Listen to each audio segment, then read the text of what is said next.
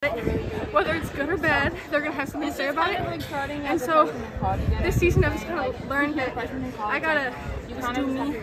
And that's one thing that I've learned about myself, is I'm always just gonna do my own thing, run my own race, and just kind of disregard what bad things people have to say about me. And I've just kind of, that's how I've matured throughout this season and stayed mentally tough. I'm exhausted, but I'm just gonna persist. I'm not done yet. Still have a couple more weeks this season, and I'm thrilled. What other meets are, well, with that being said, have they talked to you about potentially being in the relay pool for the senior level just after your performance in the 100? I'm going to go through processing for it, but the plan for right now is just to focus on U23 NACX. I made it for the 100 and the 200. I don't believe Tamara is running the 100, so I would get her spot since I'm the third. I definitely made it for the 200 and I'm in the relay pool for that. So I'm excited, and if I do end up being asked to come with the team for Budapest, I'm just going to have to see where that fits into it. It's kind of late in the season, so I'll have to see if I'm physically ready and mentally still there. So we'll kind of take it as it comes. I know you've been talking about your shoulder over the last couple of days. How did it feel in that final today?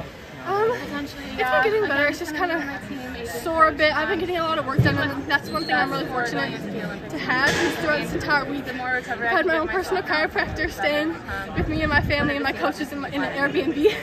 And I'm so spoiled with that, like just having the opportunity to have a chiropractor work on me all week, keeping me as healthy as possible.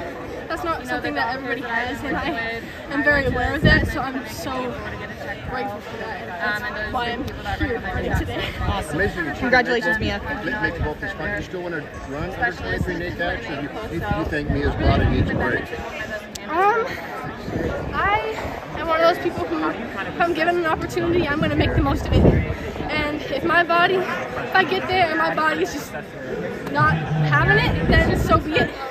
But I'm going to go out there and I'm going to give my all regardless, unless I'm obviously unable to like walk or something.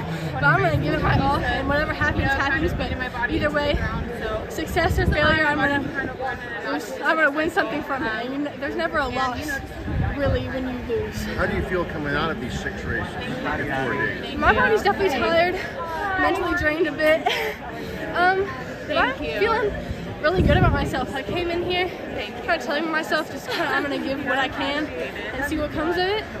Turns out what I had to give was something pretty special, so I'm feeling good. Was that to watch Shanti's 22:48? That was amazing. I was actually out there preparing for my own 200, and I was like, hey coach, can you pull it up? And he was like, and we pulled it up, and I watched her run that 22:48 with no wind. She killed that. Gapped them all. And also Elise Cooper, she just finished her sophomore year.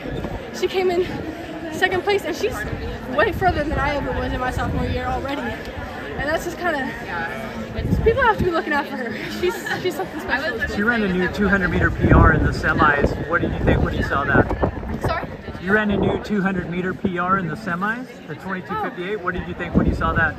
Yeah, so that was a World Athletics personal best, so I've never run better than that in a World Athletics like certified meet, but a couple weeks ago at Nike Nationals I ran 22:43. It just wasn't World Athletics certified, so technically it was a World Athletics PB, but it was nice to get that time up there in the rankings finally.